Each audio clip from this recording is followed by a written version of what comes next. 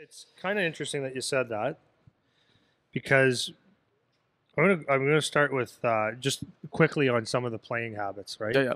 So, for example, one of the bad habits is if you don't hit on. We were watching a game the other day with a scout, right? Yep. I think that's a little bit of perspective on some stuff. Yep. It was interesting to hear their point of view. It was little things, as we always talk about. They see things that other people don't see.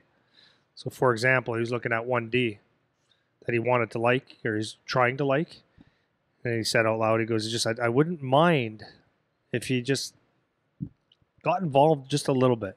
Just Physically. give Yeah. someone a stick, and if Yeah. someone says like, why did you do that?" And he says, "Because I felt like it." Right.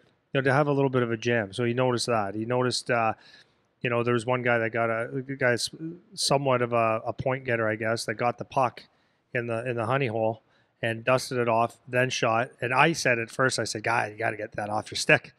And he said, "Yeah, you don't have time at the next level." And then there was, I don't know if there's anything else that sticks out, but anyways, for me, those are the things I noticed. And then I noticed one of the players that just have an exceptional game, smaller guy, won every battle.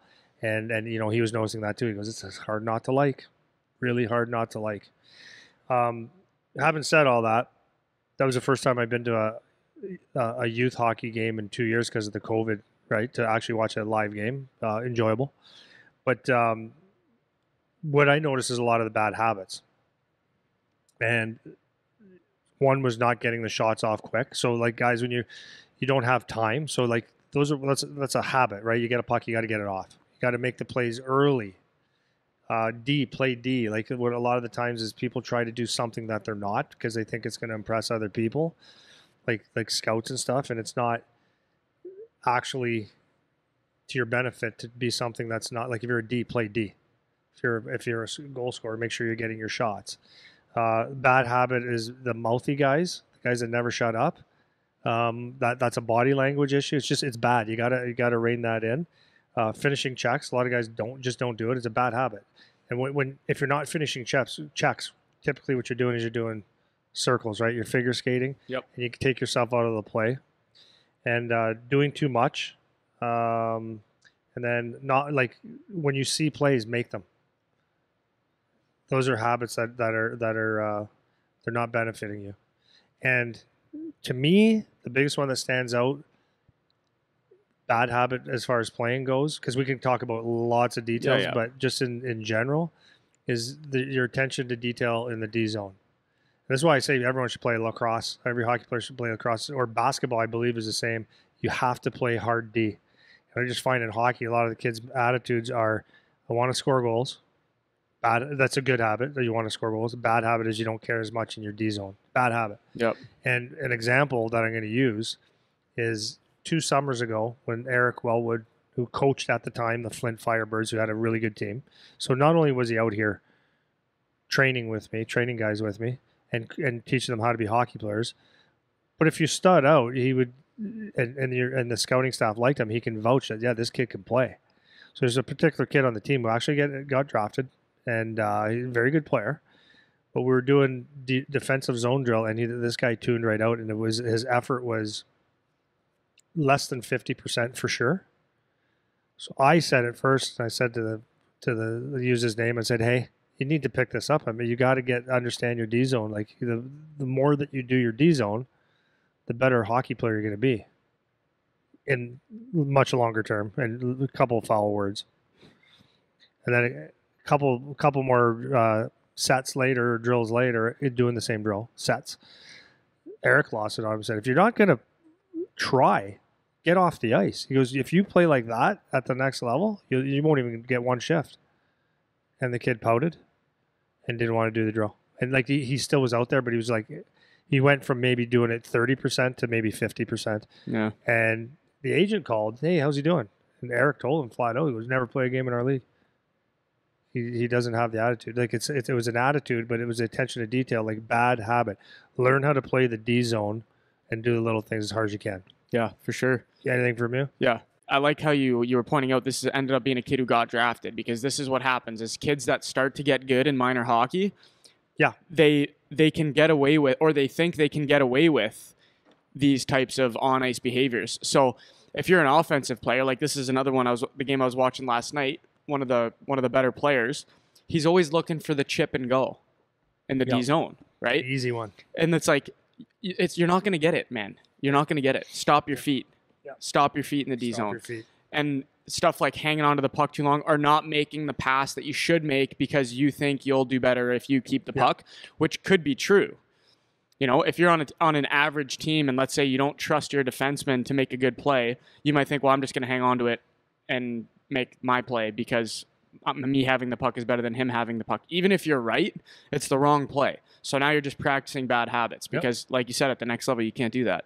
And that's what happens. You run out of time and space as you get into the higher level. So if you're a good player, you need to be aware of, we always talk about like playing the game properly. And this is something that actually Justin always says to me when we're talking about players. He'll say, yeah, like he doesn't really play the right way, but he's good for on his team, or he's good in that game or whatever.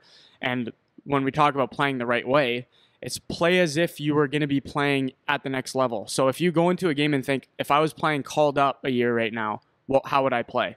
What would I do if that was the case? And that might help to center you to make some better decisions with things that you might think you can get away with.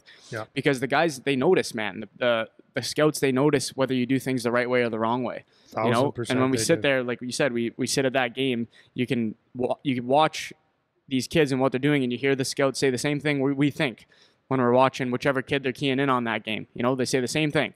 It's like, you can't dust the puck off, you don't have time. Or why aren't you moving your feet to the middle but you can get away with it because you're just a better player right now, you know? But when you get you're a better player, and that kid got a shot off. It didn't go in, but your goalies aren't necessarily... That's it too, right? They're good goalies for minor midget. Yeah. They're the best that you can get in the area, apparently. Yeah. So there's a certain quality, but they're not the best goalies that you're ever going to shoot against. Yeah. So if you take that, you know, I can't even tell you how many times within the same people like that can get it, but they choose not to really focus. You know, getting the puck way too outside, dusting it off, pulling it back, all these different little shooting cues for a goalie and defense to read. They read them. Mm-hmm. So as soon as you dust the puck off, it gives that extra split second for a goalie, defenseman, everyone to adjust and block shots and get in the way. Yeah.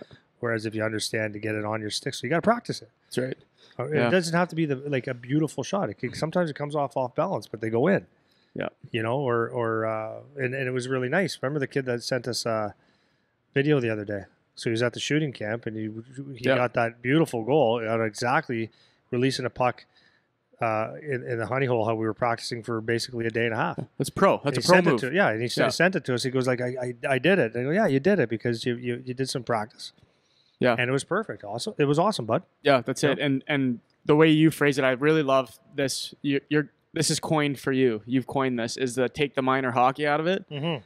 That is basically the key. Yeah. If you're going to take one takeaway for your on-ice habits in terms of your playing style, it's take the minor hockey out of it. Yeah. If you got called up to play a junior B game or play a year up or play at whatever level, would you be able to do that? Yeah. That's the question to ask yourself. And if you're a defenseman and you're going to try to take it end to end, you probably can't really do that at the next level. Or you look your buddy off over here because you see a lane this way. Yeah. It's like you probably aren't going to get away with that if you played up or if you played the next level or whatever. It's not going to work. So you got to keep that. You got to keep that in mind when you're playing, because those habits will start to creep in. Yeah. And just a side note is effort, right? Effort, even when you don't feel like it. Like, it's a bad idea. It's not a good habit, because your habits do take over when you're tired, when you don't feel like it. Like, that's when your bad habits get exposed even more. Yep. So that's why you have that checklist of what you do well, but then it's those little things like, are you forechecking at your absolute hardest? Are you finishing your checks when age appropriate? I'm not saying kill people, but are you getting some contact? Because you have to have some contact out there. Are you getting rid of the puck quickly? Are you distributing the puck properly? Like, I remember it used to frustrate me a little bit. Not really.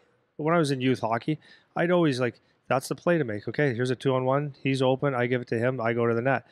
Many times the kid wasn't talented enough to score, or maybe you even fumble the puck, and you'd be like, come on, man. But you know what? You go do it again, and you do it again, and you do it again, and you do it again. You do the right thing over and over.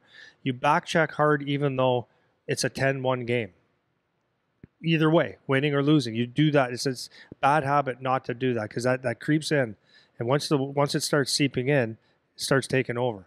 So you want to make it. You're checking in on those good habits.